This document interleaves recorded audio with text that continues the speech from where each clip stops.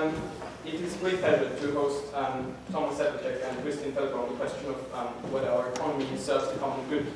And I'll quickly introduce myself. I'm Clemens Oellinger. I'm a member of the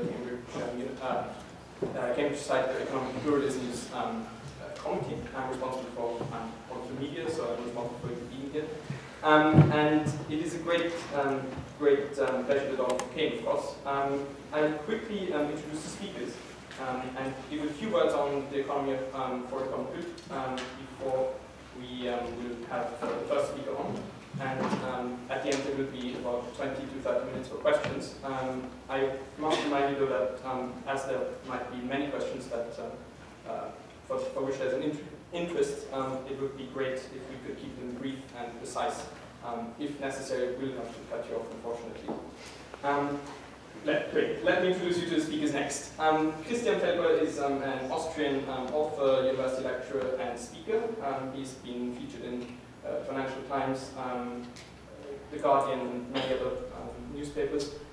His most successful book is The Economy for the Common Good, which has been translated into many languages. It was originally written in German, and it is a book which we're discussing tonight as well. It proposes a new economic system that is basically focusing on aligning economic activity with ethical values.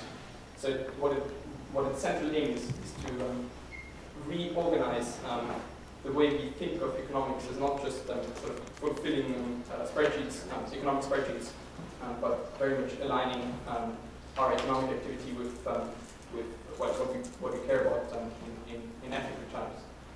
He will be our first speaker, and he will talk for about 20 minutes about the economy for the common good as a movement that has been gaining international traction. And he will be followed by Tomas Sedlacek, who is a Czech economist, and the person who left, as I might mention. We get often confused. Sometimes considered as twin brothers, even. They do have similar looks. But I'm a little bit more funny. And a little bit more fair. Fair enough. Thomas has been studying economics at both the University of Prague and in Copenhagen, and he has been a fellow a merit fellow at the Yale University on the other side of the river. He has been noted internationally for his best-selling book, The Economy of Good and Evil, which has been translated into 17 languages and has been published in this country by Oxford University Press. Yeah, unfortunately. Did offer it to Cambridge. He did mention Cambridge University. He offered it to Cambridge University Press first, but they did respond for some reason. That's why we invited him today. And he will be responding to Christian and will be giving a sort of more broad outlook on some of the failings of our current economic system and how he thinks the economy for the common good is referencing to that. And without further ado, I think I will give the stage to Christian Felber. And yeah, please help me welcome him.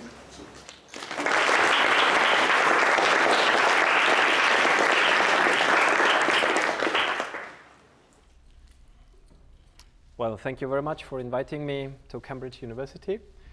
I'm very delighted to present a possible alternative system, an alternative model on the economy in 20 minutes. That's why I'm asking right away if there is a need for a different economic order.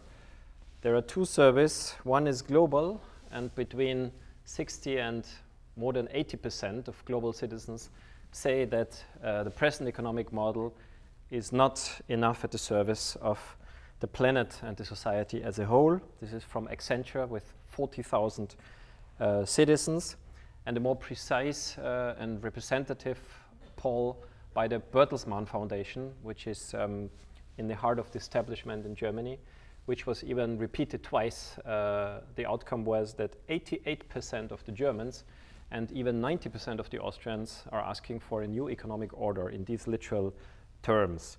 I don't go deeper into the reasons because I would like to present you alternatives. In Great Britain, there was a very famous lady that said once, there is no alternative, Margaret Tina Thatcher.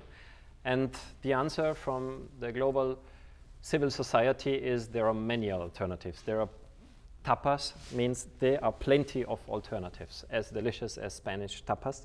And the economy for the common good is just one of them.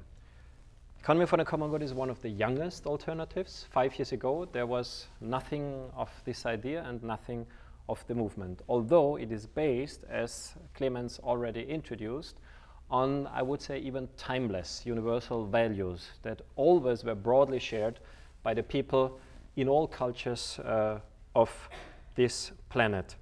But it's not only a theoretical or scientific model, it's as well a very alive movement supported by thousands of citizens and companies and municipalities and universities, as I will tell you in the last part.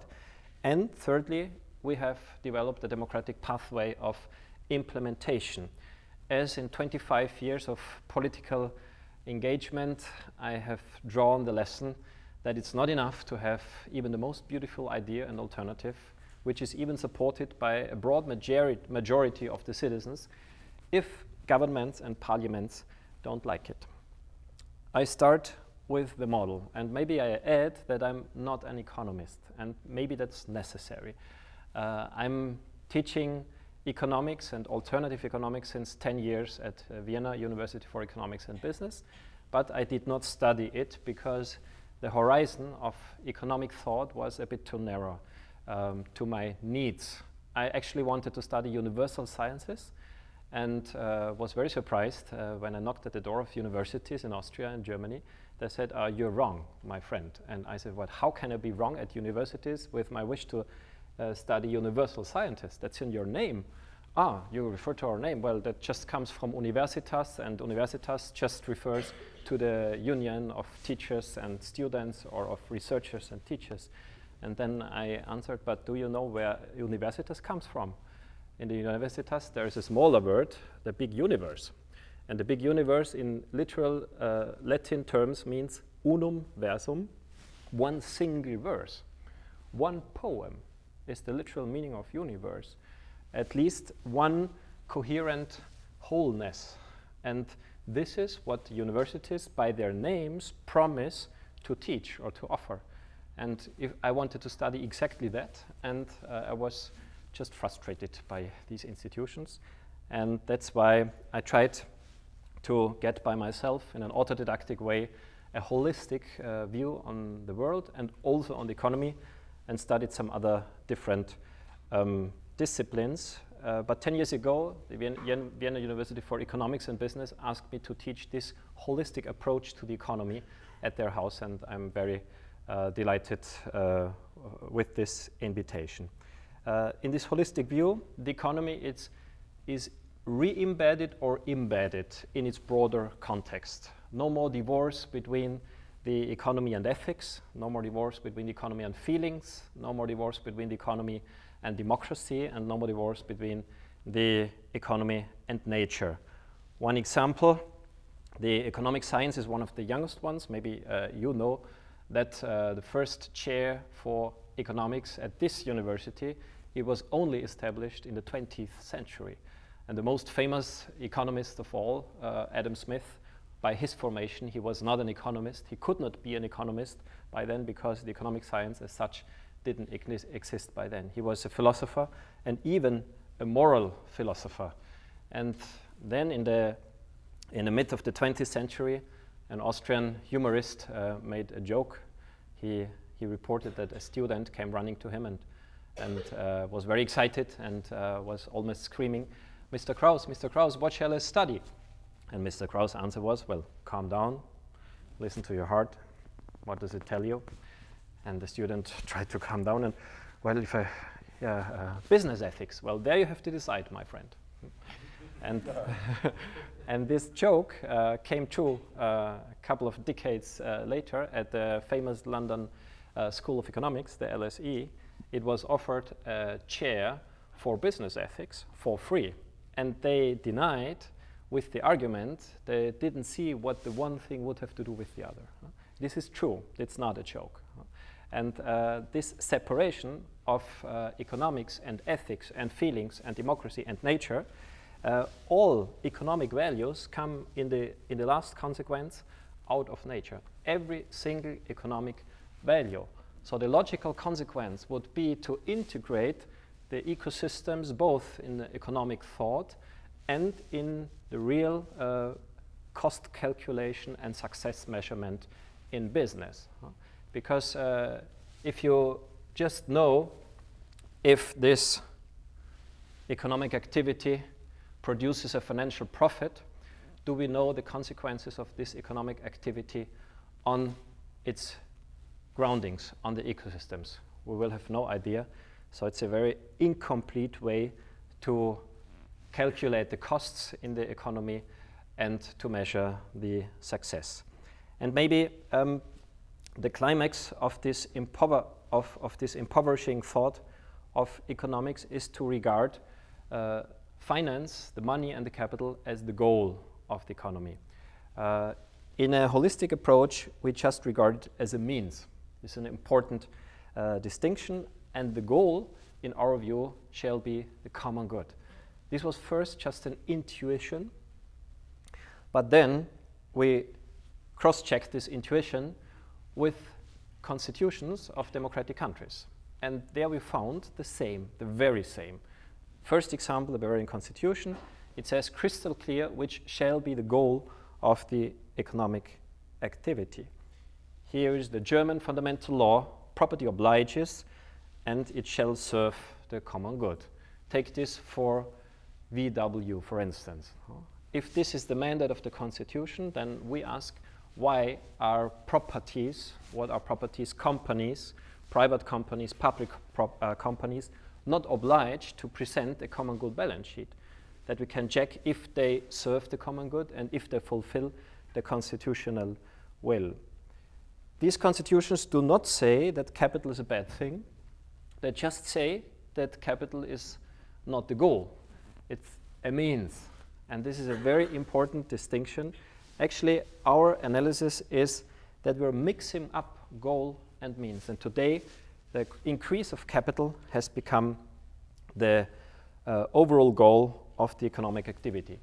Although, in all other countries, as a matter of course, but even in Occident, philosophers have always told us the exact contrary. Aristotle, in some faculties of economics, is not taught as he was not an economist. What a pity, he couldn't be one. But he very clearly distinguished between two types of the economy. First, oikonomia. Money is just a means to achieve the goal of the economy, which he defined as the good life, a synonym of the common good. But if the strive for profit or for money gain would turn into the purpose of my business, then he regarded this literally as insane and named it crematistica. And crematistica is a perfect synonym for capitalism. Capitalism, as the word already said, be aware of any ism. In the capitalism, the goal of this type of economy is to increase the capital, and everything else is a possible side effect, but not a necessary side effect, or even only an instrument to achieve the goal, which is to increase capital. And oikonomia is a perfect synonym for the economy for the common good. Common good is the goal, and capital is only a means. I try to give you another picture for that you can remember it more easily. It's like this. Today, economy is on its head, and we have the free decision to put it back on its feet. Because sometimes they say a picture says more than 1,000 words. So if you think this is just...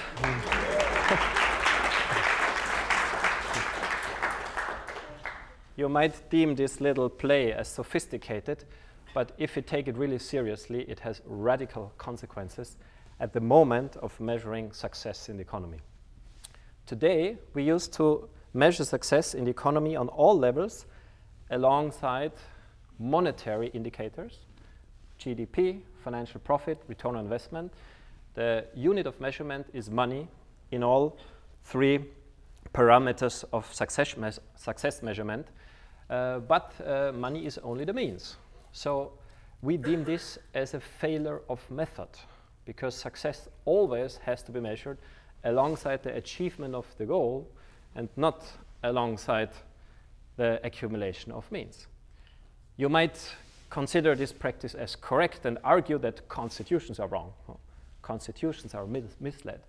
And that's why we propose the movement for an economy for the common good. Well, let's clarify this confusion and let the sovereign citizens decide. And if the sovereign citizens decide that the goal of the economy shall be the accumulation of capital, well, then we can continue with this practice, but we ought to change our constitutions. If, on the contrary, people agree with the constitutions, then we ought to change the way we measure success in the economy and put in line success measurement with the goal of the economy that is in the constitutions, and this is democratically confirmed by the citizens. Good messages. Some first common good products already exist. The OECD has developed the Better Life Index. The London-based New Economics Foundation has created the Happy Planet Index. And also about happiness, the tiny state of Bhutan has created the Gross National Happiness. What are they doing? They're asking regularly thousands of households on all aspects of life quality. How are you? How is your physical and mental health? Will your children be once better off than you?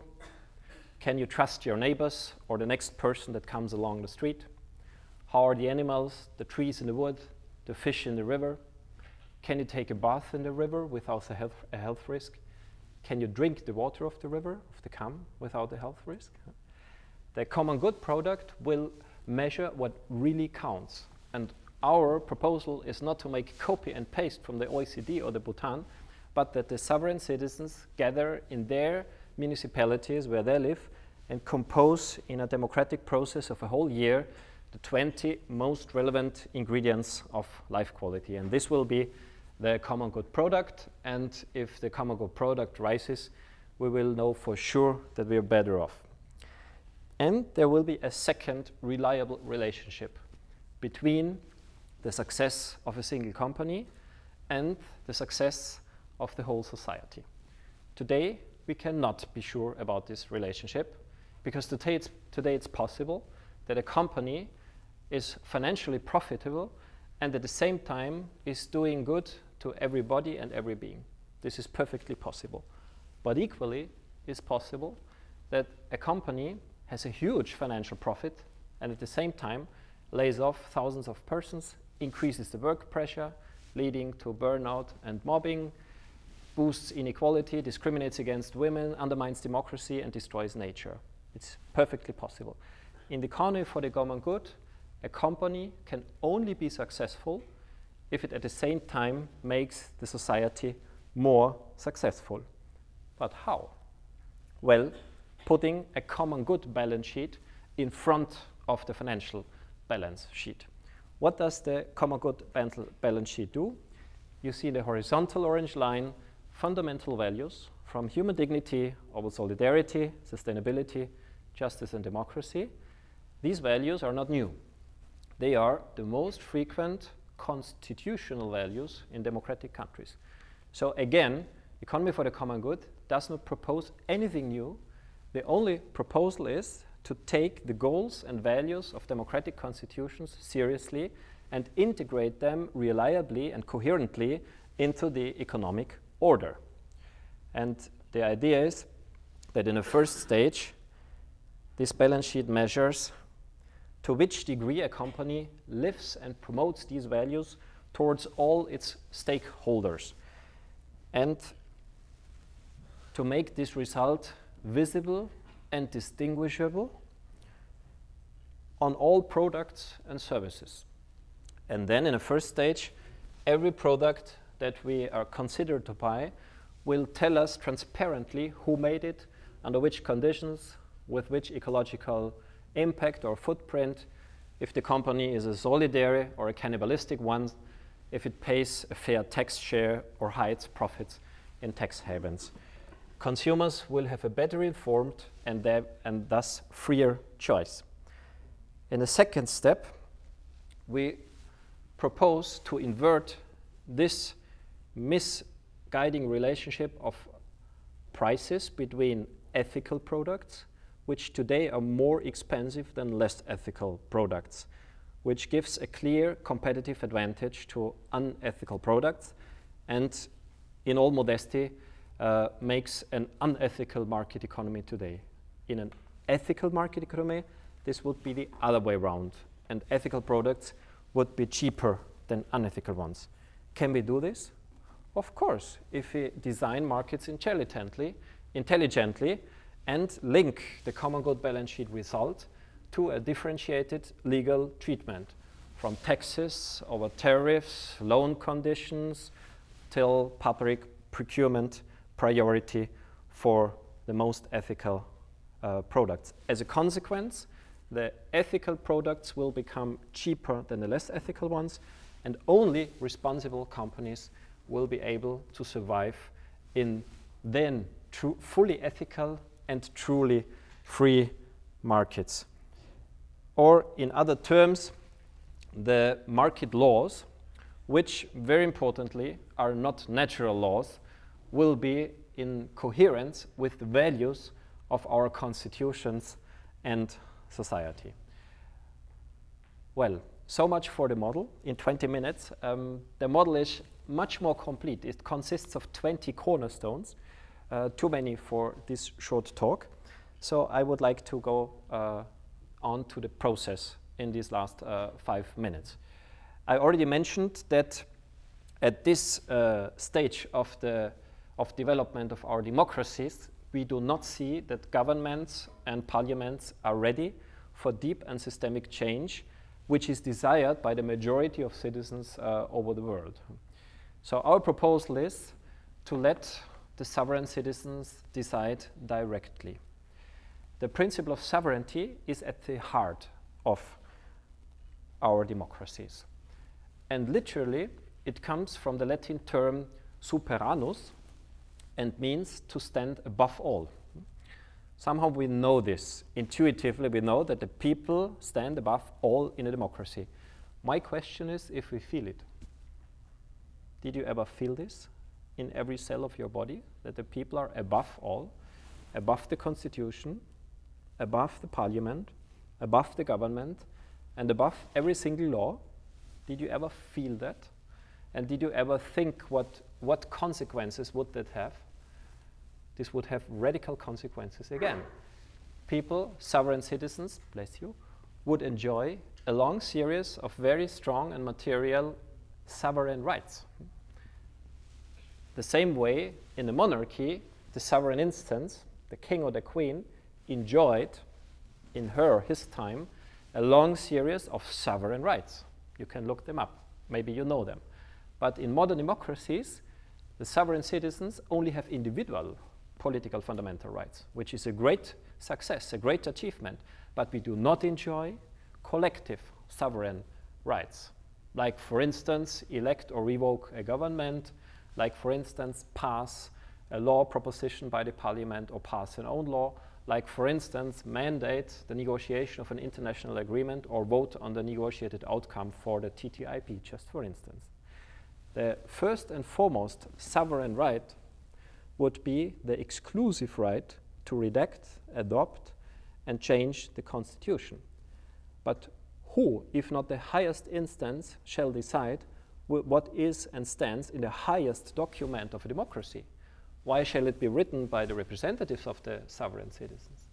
If the people write the constitution, they would first regulate the power of their representatives, parliament and government, and secondly, they could outline the cornerstones of every policy field, like, for instance, the economy, financial system, education system, or environmental policy.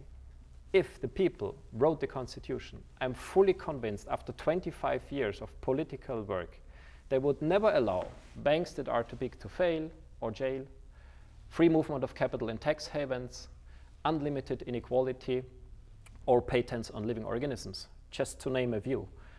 And if the people wrote the constitution, they would, and we have surveys that prove it already, put the common good at the heart of the economy, oblige all banks and companies to present their common good balance sheet, and reward high ethical achievements and, if you want so, constitutional fidelity in ethical terms. Why I'm so sure about that? Because we also have developed a game which I have played with tens of thousands of citizens in more than 25 countries. And this game is called Sovereign Democracy. And this game allows to decide between a bunch of alternatives. And it allows to decide in a few minutes on the seemingly most difficult questions in politics. I think I do not have the time today to play this game with you because it would take 5 minutes. And I just tell you the result of that game in 95% of all cases.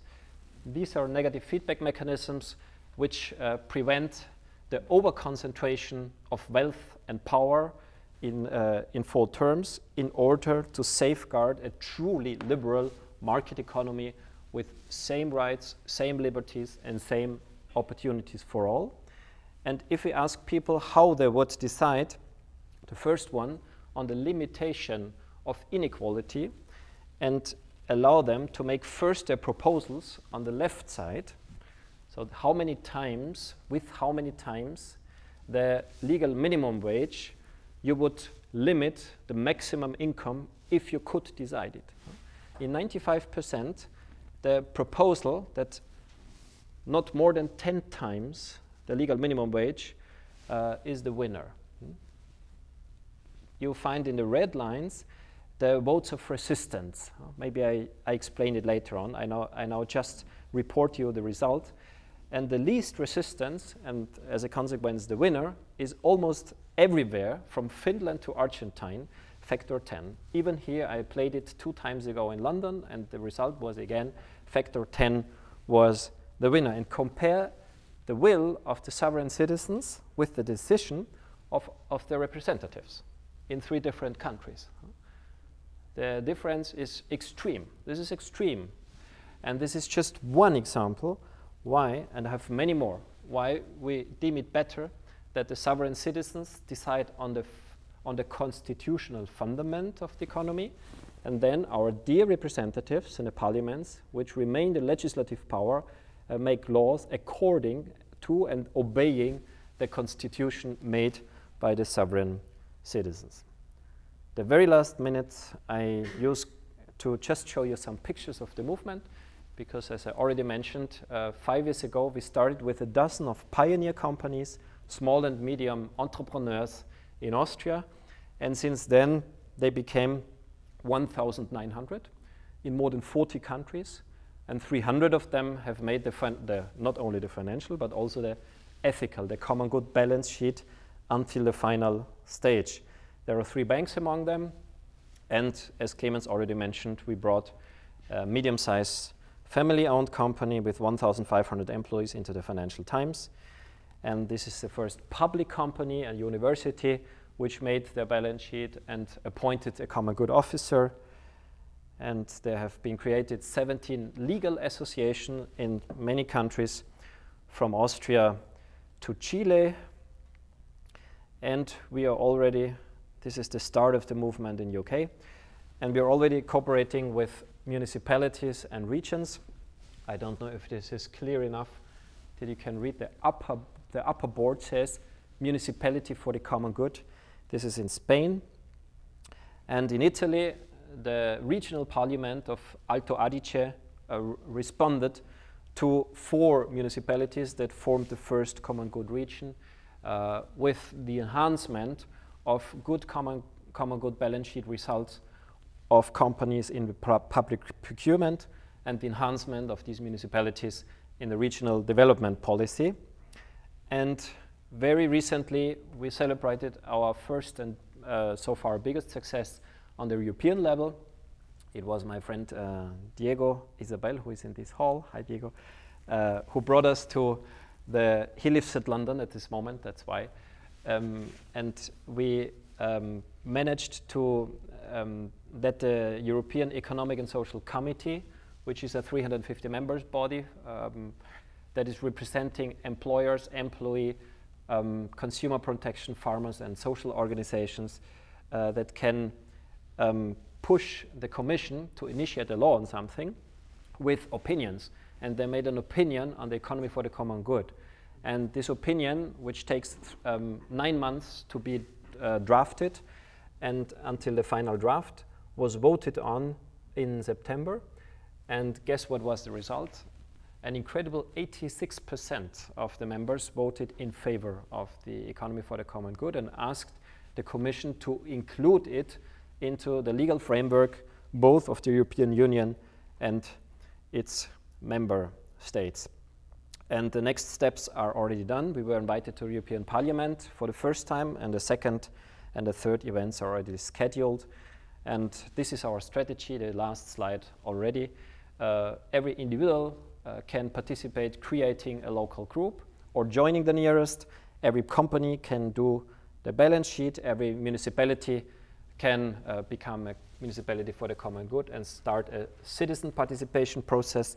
And every university can contribute with public dissemination, with teaching. The Valencia University will create a chair for economy for the common good 110 years after the creation of the first chair for economics at Cambridge.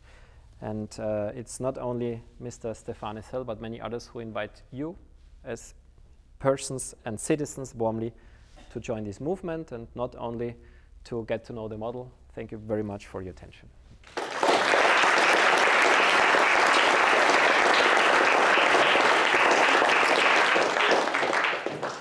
Thank you very much for those engaging words, Christian. While the speakers quickly reorganize the microphone, I'll give a few more words. I actually planned to do a brief survey after Christian did his presentation, who thought that he was a trained economist and who didn't, but he made it quite clear. I'm sorry for that. No worries at all. So next on we have Tomas Sedlacek, who will present his thoughts on the economy to come to in the context of the current economic system. Yeah, it's my pleasure to give the stage to him.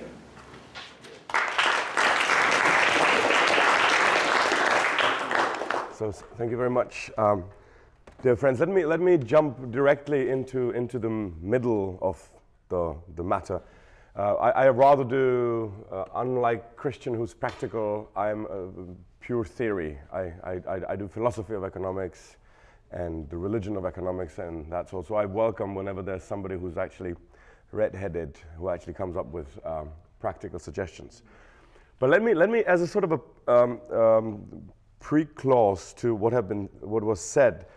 There is this imminent belief that we have and that people have about economics, that it is a value-free, void, technical, mathematical realm of an analysis where moral values need be artificially implanted.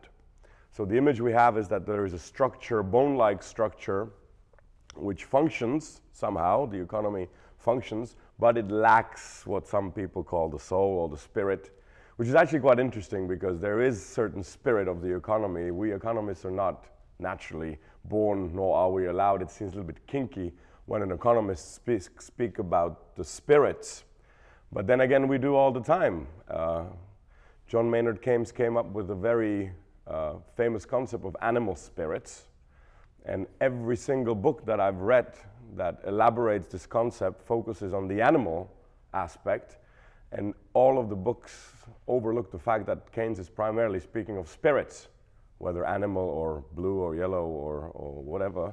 Animal is a descriptor of the spirit, but it mainly is a spirit. So you can see that there is this sort of pretense. We economists don't believe in spirits, nor are we allowed to talk about them, but in fact we talk about them all the time. It's very similar with ethics. What we need to realize there is no such thing as a neutral ideological ground, which economics, mainstream economics, pretends to be. So this thing with which very many business people or even economists dismiss notions like this, very often in silence, by the way, by completely ignoring the whole thing, is no, this is artificial. What we are representing here is something real, natural, human, automatic. So that's point number one. Point number two, the situation isn't as easy as if there is an ethical vacuum in the middle of the economy. That would be an easier situation. That's the more optimistic way of looking at it. The fact is that there is a very strong ethical body within the very textbooks that we teach at economic schools. So the pretense is it's a technical, physics-like science even, but in fact it's a form of, you could even go and say a form of new ethics, call it ecumenic ethics, or whatever you'd like to say. Let me just briefly mention some of the big values, ethical values of current economics. I'll mention the negative ones first, then I'll come to the more positive ones. So for example, egoism. What we do as economists, we hide the value judgment into the is. So human beings is egoistic. We no longer debate whether that statement is valid or not, even though this was a big topic of philosophy or moral philosophy ever since philosophy was invented. We've assumed it away, and not only did we assume it away, that would sort of be okay, we started believing our assumptions, which I think is a wonderful case of showing how we economists started believing the very mythology that we created. Egoism is a big value. You not only should not think about whether you should or shouldn't be egoistic, you are egoistic. Secondly, profit is a huge value. By profit or rational behavior. Now please mark that when it comes to a company, rational behavior is automatically equated with profit maximization behavior, which I don't know where we took that from. You can have a perfectly rational company which doesn't really necessarily have to mean, or in many cases it doesn't mean, that it's actually profit maximizing. Behavior of companies actually denies this completely. As you see in gift giving and loyalty cards and all sorts of things like that.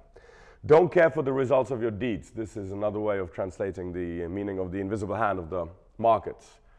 Follow your own utility, follow your own interest, and it is your moral duty not to care what it does to the society. There is another paradox here if you dive a little bit more into Adam Smith's argumentation about the origins of the invisible hand of the market, where the argumentation for egoism is actually altruistic. I don't know whether you've noticed this or not, but if human beings were truly egoistic, it would suffice for Adam Smith to say that the butcher sells you the meat because he follows his own interest, period. Because that is an argumentation that is good enough for an egoist. But this isn't good enough for real people. That's why Adam Smith has to add, and thus help the common good. So Adam Smith here, just to repeat that point again because I think it's an important point, Adam Smith actually uses altruistic or common good argumentation, but it is commonly understood that he actually advocates egoism. Yeah, there are also positive values that we have in economics. Freedom of actors, for example, that is a value that I largely agree with, but it's a value nevertheless. We believe in responsibility, we believe in prudence, and all these other values that we buy as we read economic textbooks. You could also turn it into a joke. Paul Samuelson, who wrote, of course, the book called Economics, promises in the introduction, and this book was taught for 50 years and in some universities is still taught, and the new books are not so much different from what Paul Samuelson wrote, but the prolegomena to the book says, I want you to teach you to think like an economist. This is a very famous sort of a line that you've read many times, but I remember even as a student, I had the advantage of studying economics twice, once in Denmark and the second time in Czech Republic, so I had a little bit of 2 years of sort of somewhat of repetition. So when I was reading the text, I was thinking, okay, but which one? which economist do you have in mind? Would it be Adam Smith with huge emphasis on morals, or do you mean Friedrich von Hayek, or do you mean John Stuart Mill, or you mean Keynes, or do you mean Milton Friedman, or do you mean I don't know, Veblen, or do you mean Marx, or was Marx not an economist? Where is the, you know, which one? And the sort of the silent answer I very often get, oh no, you don't understand. What Samuelson here is trying to do is to show you a common ground that these people would have. Absolutely not. If you put all these people together in one room, one thing I'm quite sure they would never agree on would be Samuelson's textbook. I mean, in none of these great thinkers' notion, economics should be taught like this. The great Marshall that taught here, I don't know if you know this, he wrote this very beautiful line about burning the mathematics, saying that if you can't explain it, if you can't explain it in English, create a model. If the model works, burn the mathematics. If it doesn't make any sense, throw the model out. If it doesn't make sense without mathematics, because what we economists very often do is we create the scaffolding and we pretend that that's the building. If you take our assumptions were there to help us build the building, but in fact we build the scaffolding only.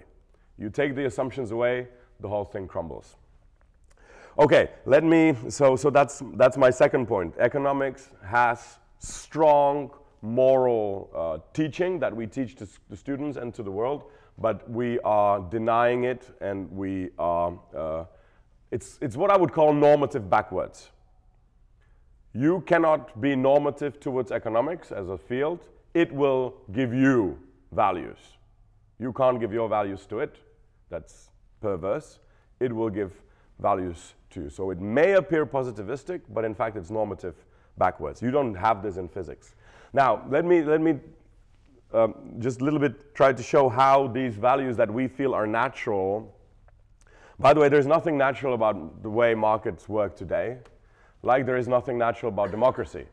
Now, saying that there is nothing natural about democracy doesn't mean that democracy is foul, but it is not God-given system, just like capitalism isn't. What I mean by that, if you take a look in the history of just Europe to start with, democracy you will find in extreme minority of time-space continuum. A couple of villages in the antique Greek were democratic, then nothing for thousands of years, and now in the past 200 years, some countries sometimes interrupted by 2 wars. And it was actually very close, and it is good that we are here in the United Kingdom's land to thank you guys. But very little was missing, and the continental Europe was either Nazi or communist. Very, very little was missing. By that I mean that if you let go of steering wheel, democracy is not where the car will park. In other words, you have to care and nurture your democracy, change it constantly, and also understand that the nature of democracy is not in the laws, but in the spirit of democracy. If you all voted that all redheads, I think there's 3 of us, including the lady there, if you would all vote here that all redheads should be killed because by some statistics we are more, I don't know what, different, irrational, or yeah, we are more aggressive, for example, or more charming. Same thing, and the rest of the society would get extremely jealous. Would it be, that's a good question, would it be a democratic decision if you all, 90% of you voted that redheads should be executed? Is that a democratic decision? It is?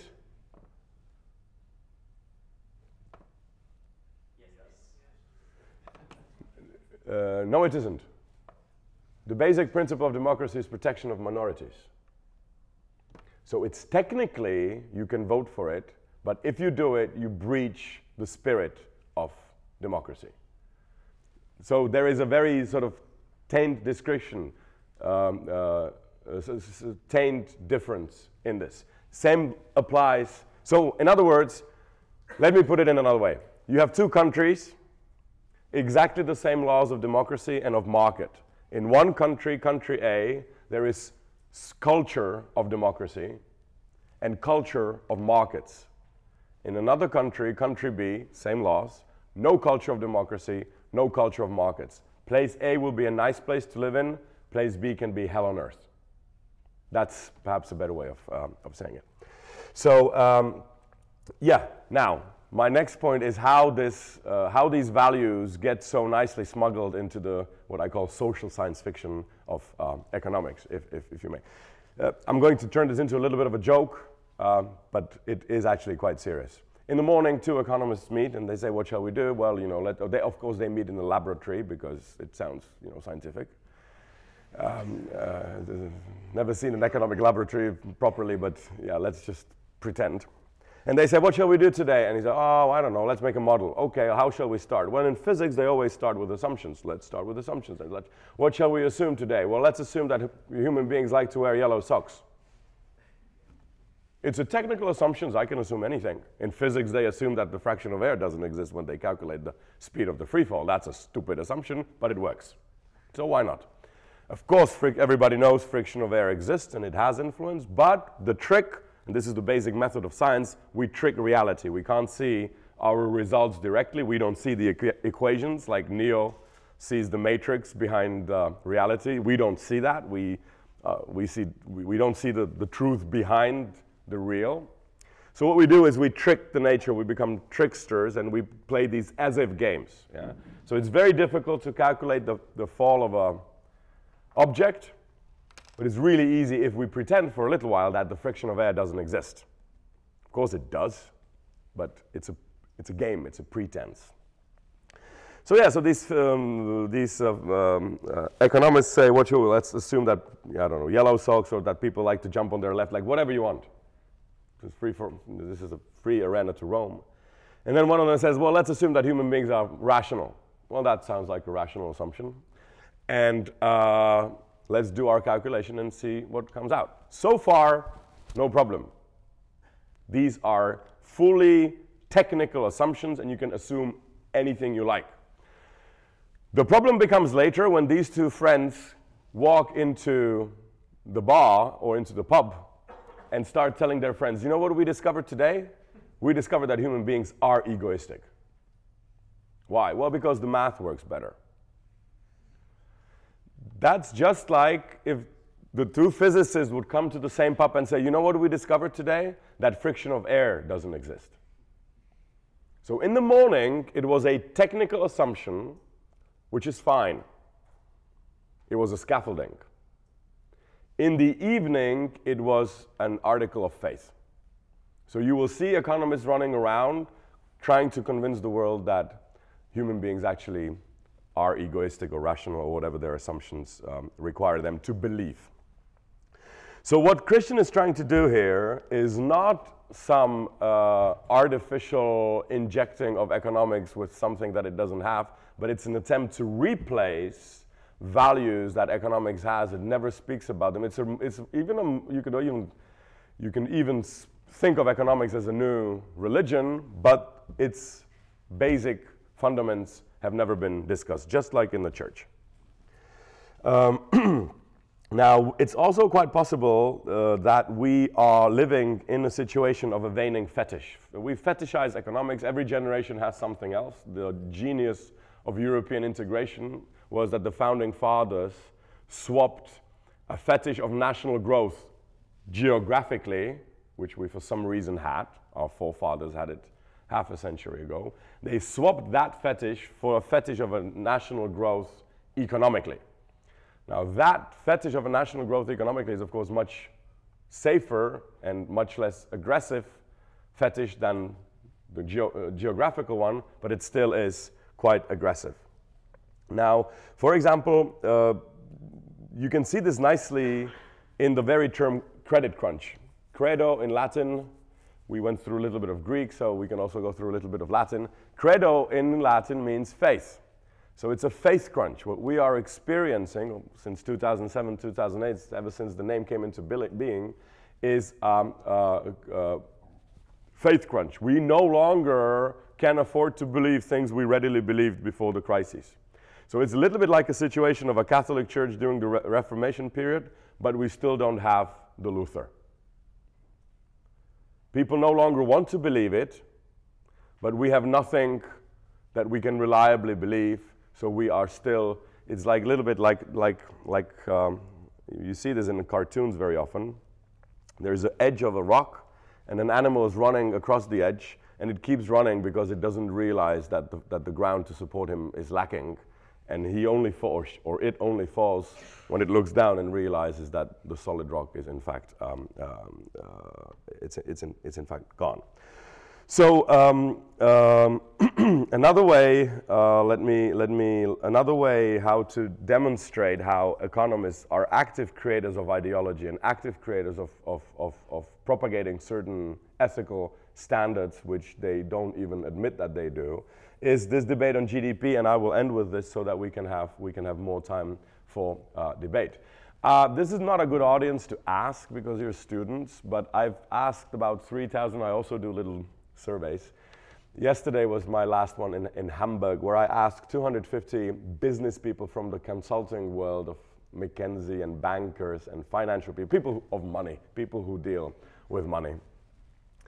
I asked them, does any one of you know about whether your personal GDP went up or down 2014 to 2015, quarter to quarter? By personal GDP, I mean your income. Does anybody of you know? And by knowing, I mean, do you know exactly? And I wanted to the decimal point of a percentage. And there's always three people who sort of wave their hand and they say, yeah, I know it went up. I said, yeah, but how much?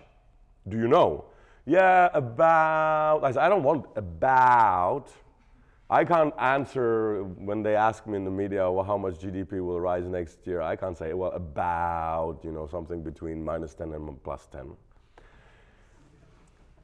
Let's cut the long story short. Not one of these people was able to say, I know exactly my income went, I don't know, up by 4.2% last year.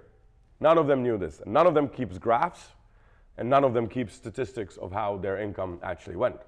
So what's my point? My point is, why don't you care about your personal GDP, and why are you ready to dismantle the European Union because some abstract GDP of Germany or of United Kingdom that has almost no correlation to your income or the income of your company? Where does the magic happen that it doesn't matter to you when it's your income? You don't calculate it, you don't count it, you don't publicize it, you don't put it in a graph.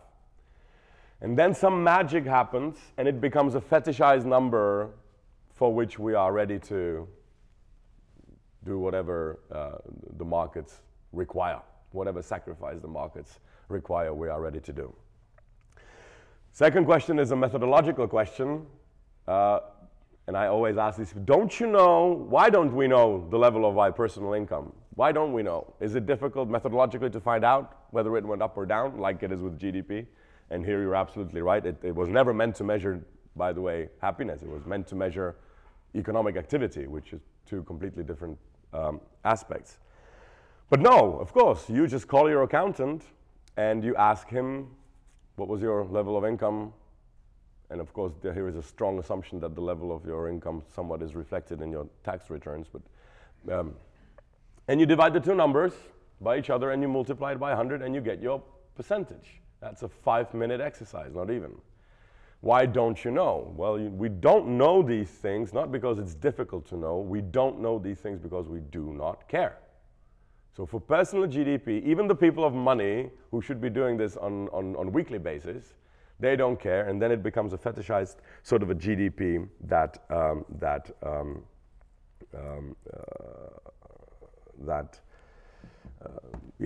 is able to destroy whatever we've been trying to work. Now, let me just conclude by saying that capitalism changes. It's a system which I very much wanted to have when we had a revolution in 1989. No alternatives that were tried in history, now meaning Nazism or communism, could even loosely compare. But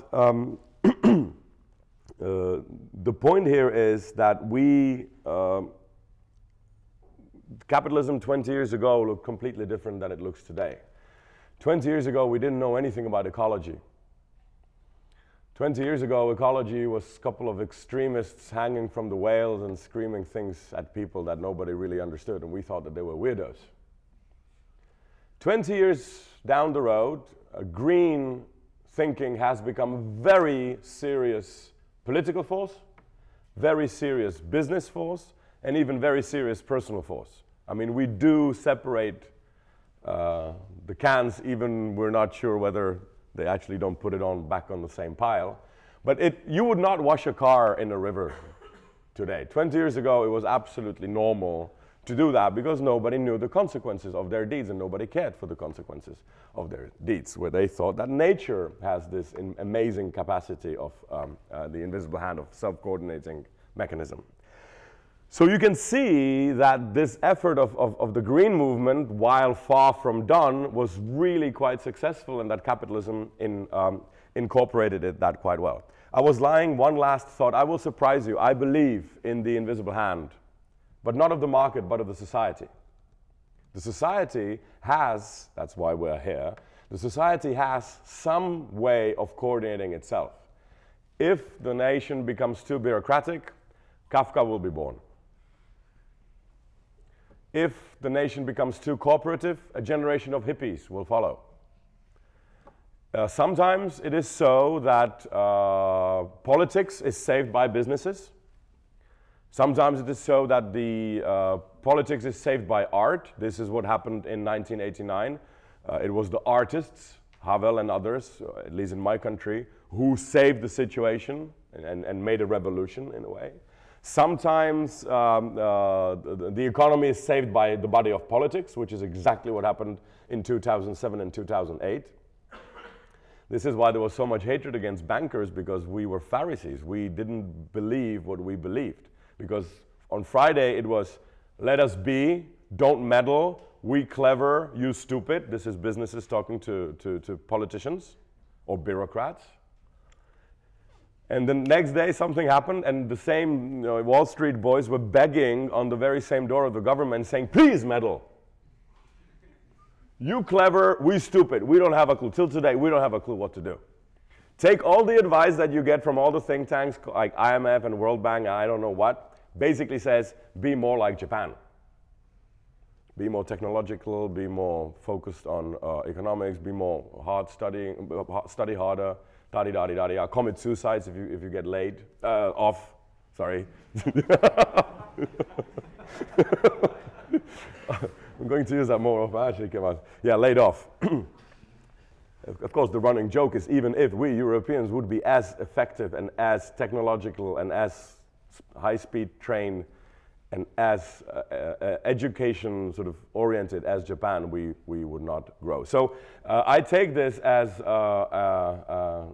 invisible hand of the society from the era of art, namely dancing, that could substitute for this Fachidiotenship which we have developed in this autistic thinking which we have developed in economics. In the old days, it was the belief that the business of breweries is to sell beer. This seems unattackably reasonable and logical. I think what we realize more and more often that the business of breweries is to harvest beer culture. And that is a completely different concept, and their cooperation becomes much more important because you don't want to destroy the very field that you're harvesting. Thank you very much.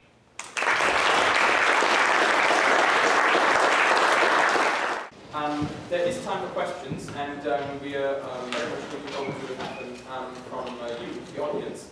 I would like to remind you once again briefly to keep them short and precise so that we can get answers from both our speakers. But obviously feel free to address questions to any single speaker you'd like to. Yeah, you have a question at the very back. How important do you think the sustainable development goals that Germany is currently working on are in terms of economy, like in terms of change of lifestyle, etc.? Well, I would like to give two answers. First answer, on the level of international politics, they're not taking them seriously. What do I mean with this? If they took them seriously, they would make them as a condition for trade.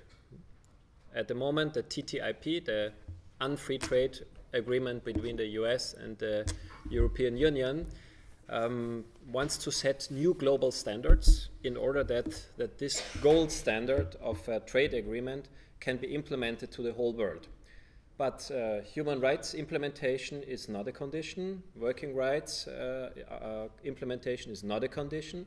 Climate change protection is not a condition.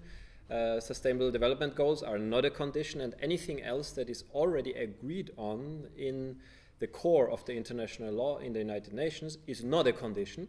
And the United States have not ratified the Second Covenant on Human Rights. They have not ratified 6 out of 8 core labor norms. They have not ratified the Kyoto Protocol. They have not ratified international environmental agreements and not ratified the UNESCO Convention on Cultural Diversity.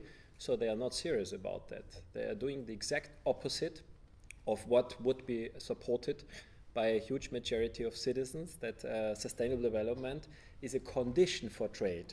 And to put it more precisely even, trade is not an end in itself, it's just a means. And if the means helps us to achieve our goals, to achieve the sustainable development goals, but also human rights goals and other goals that are already agreed on in the United Nations, well then more trade is welcome. If trade, on the contrary, endangers the achievement of these goals, then we want less trade. But these questions are not even questions in the TTIP negotiations or in the World Trade Organization, which is the multilateral forum, because they put these negotiations intentionally aside in the autistic legal offshore region of the United Nations, because they do not want to have any relationship between sustainability, human rights on the one hand and trade on the other hand. Second question, maybe a short one. Yeah, I deplore a bit that I could only tell you about 1 or 2 cornerstones of this model, but it has 20, and one cornerstone would be a third generation of human rights, ecological human rights, and this could work in the following way. The planet gives us a yearly gift of bioresources, and we could divide this yearly gift of bioresources by an individual consumption budget per capita, and we could charge this on our credit card. The credit card would be hybrid credit cards, financial and ethical credit card, or in this case, ecological credit card, and we can consume our yearly budget, and if it's finished before the year finishes, then we get only the minimum wage, which is just the possibility to get food and shelter, but nothing more.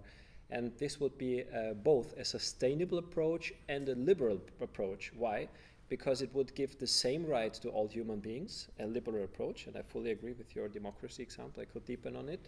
And at the same time, it's a protection right for the planet, and the whole humanity would remain within the ecological boundaries of the planet. Thank you. Anything to add?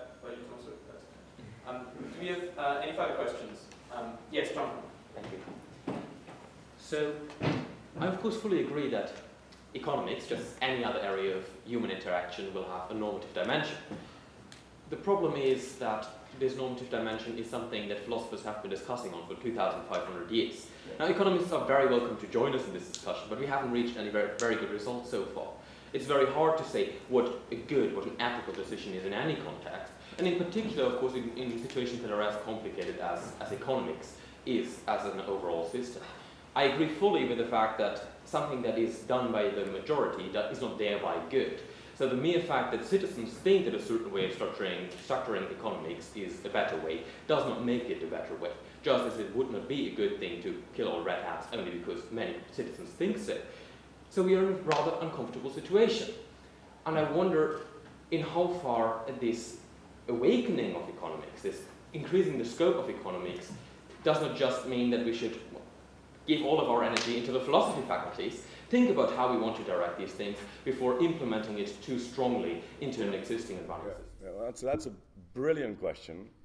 So now this is sort of my arena. You really got me nicely going. I say, okay, fine. If you want to be, do you know Hitchhiker's Guide to the Galaxy?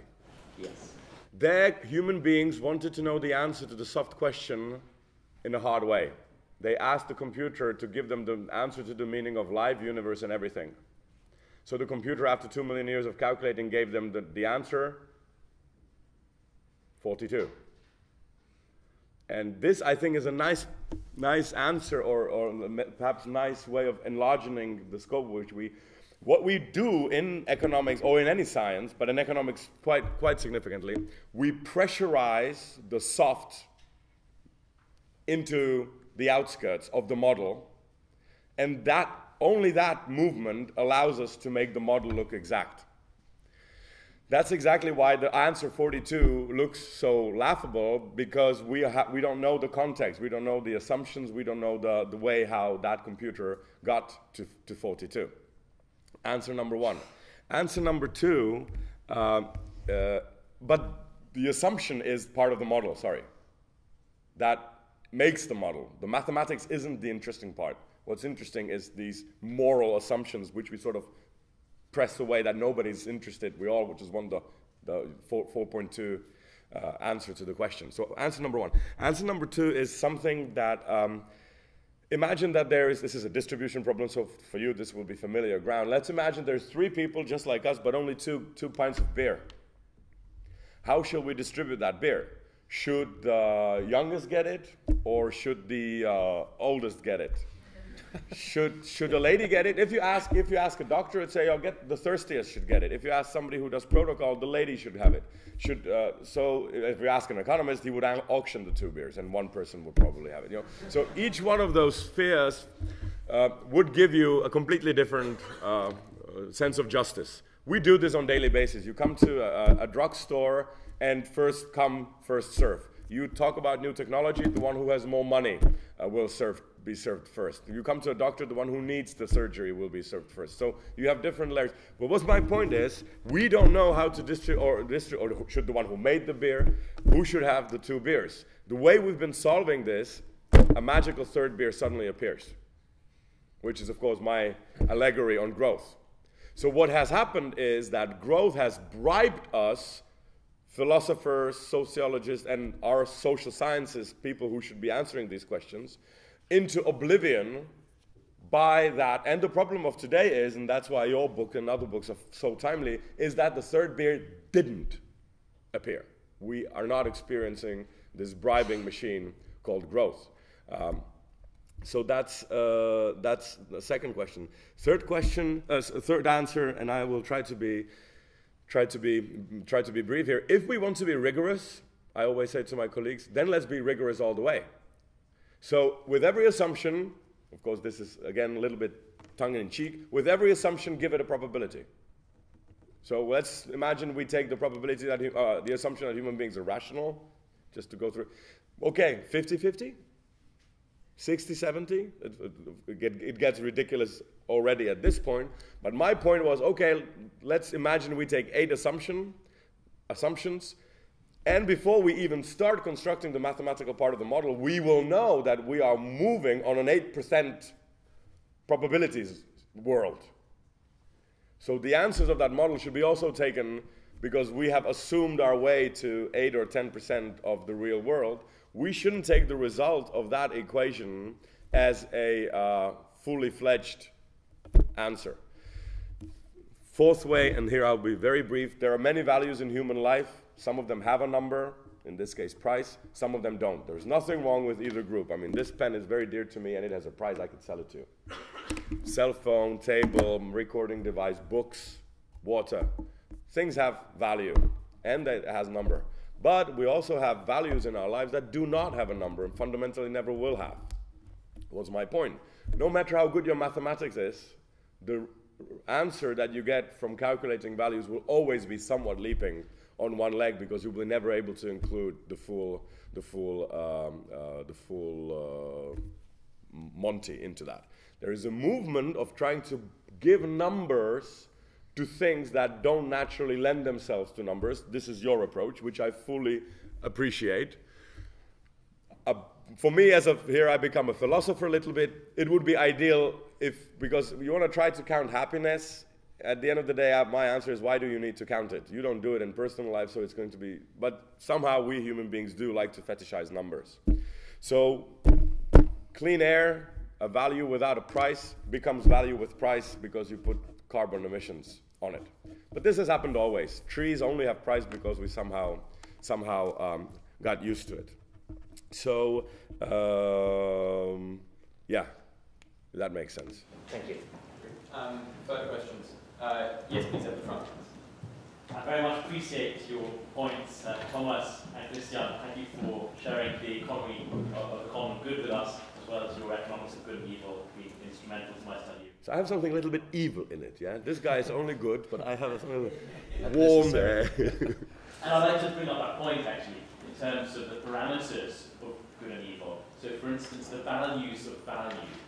Looking at, for instance, the point where there is no discussion for a traditional Muslim, looking at Sharia finance, for instance, and not participating in interest on their investments. Yeah. And as an investment manager today, I'm fascinated by seeing how the outworkings of the implementation of Christian's economics of the common good are actually going to be manifested from the banks through to the smaller entrepreneurs.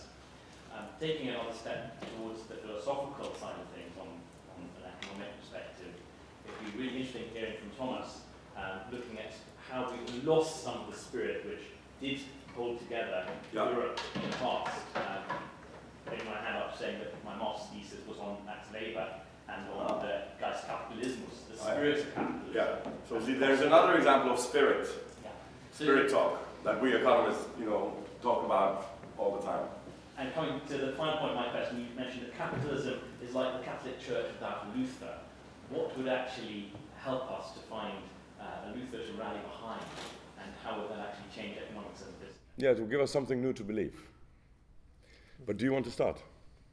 With the bank, as you like. I can start with the bank and the stock market for the common good. Well, the core is that money is regarded as a public good first and foremost. It's such a powerful means of the economy and the whole society that we shall make the rules for the monetary system very democratically. Just for instance, there would be a majority that central banks should be public ones, should be democratically composed, their organs, should have the exclusive right to issue money, which is not the case today, and that commercial banks should be obliged to serve the common good, and that loans should only be allowed to be given to real investment, and maybe that any investment shall not only be checked on its financial creditworthiness, which is a legal obligation today. All banks are obliged to evaluate the financial creditworthiness of any loan appliance. And if it's not good, because this evaluation is even called a check of bonus or malus. If it's not good, if it's evil, then the loan is not given. And this is rational. It has its point, but it's only about the means of the economy. As well as lawmakers are obliging all companies to present their financial balance sheet. And if the performance indicators that are required by law are not met, then the company is in insolvency and the free right of enterprise is taken away. In the same way, if an applicant for a loan cannot meet with the financial creditworthiness indicators, then the loan is not given. And that's not a bad thing. But if you're so rigorous on the means of the economy, then we would have been at least as rigorous with the values of our constitution, so democratically decided values and goal of our constitutions. So what I mean, every loan request should also be checked on its ethical impact. If it gives a plus values to the ecological capital, to the social capital, the cultural capital, the human capital, or a minus value.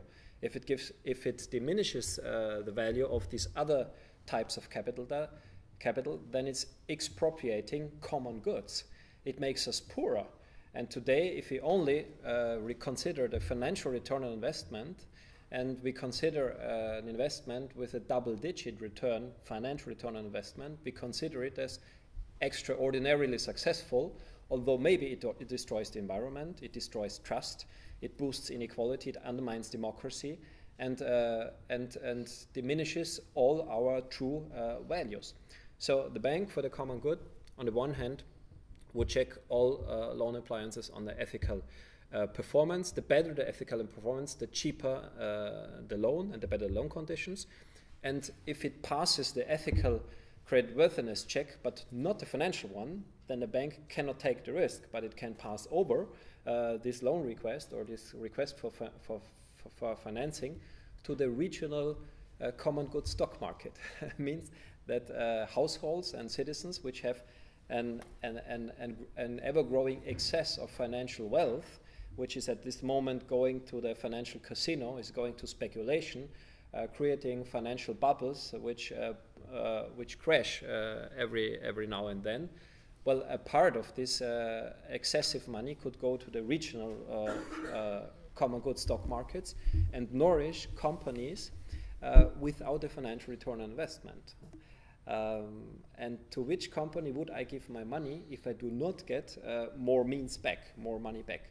Well, this company would have to make extremely deep sense, doing something really required, would create utilities that I really need, for instance, an ethical bank where I can open an account. And third, it would have to present me an excellent ethical balance sheet, but because only if it's doing good to the whole society and starting from the creation of good employment and doing good to all stakeholders, then I would be ready to give my money without expecting a financial return on investment, being it a dividend or being it an interest. Thank you for that great answer. We didn't succeed on the short questions and short answers. I think the questions were good. Yeah, but the problem was with the long answers, no? I do hope the answers were interesting though, and I do hope that you enjoyed the event as a whole. This was the fourth event of CSEP this term, and you will be able to follow the event on YouTube, where we'll have it uploaded in about a week. If you enjoyed the event and would like to find out more, do check out our Facebook page and like us there. Obviously, you're also most welcome to share events and this one if you enjoyed it. I just quickly give an update on what's happening next week. On Wednesday, we are hosting an event on the question of what's wrong with modern economics. And we will have Professor Tony Lawson of the Cambridge University Economic Faculty speaking on that question. And on Tuesday, Paper Zero is taking place on the question of inequality in the 21st century. Obviously, both of those events are free and open to students of all subjects, so please do feel free to attend. Let me once again invite us to thank our speakers, and I do hope you enjoy the evening. Thank you.